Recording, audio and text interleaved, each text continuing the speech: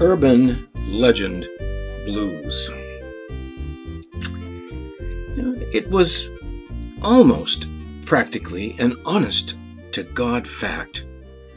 All the older cool guys confirmed it, and we could all recite those well-known anecdotes seething with that rebel without a cause wildness, the same walk-on-the-wild-side jazz we'd seek out in the breathless teen angst movies like Joyride and Party Crashers.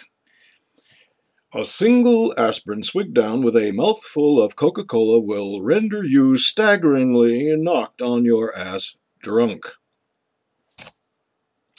One medicine show demonstration, a normally sober and respectable older kid rapidly developing outrageously slurred speech patterns and flopping with histrionic helplessness on the playground lawn, where he was reduced to a giggling, gravity-pinned, dying cockroach impaled on its back.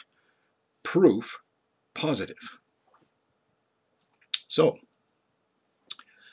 later, in the sanctuary of my room, after surreptitiously gulping down the deliciously illicit white pill with a glass of Coke, which, as anyone could tell you, could completely dissolve a steel spike left in it overnight, and waiting over an hour for the magic, nothing happened. Man, was I ticked off.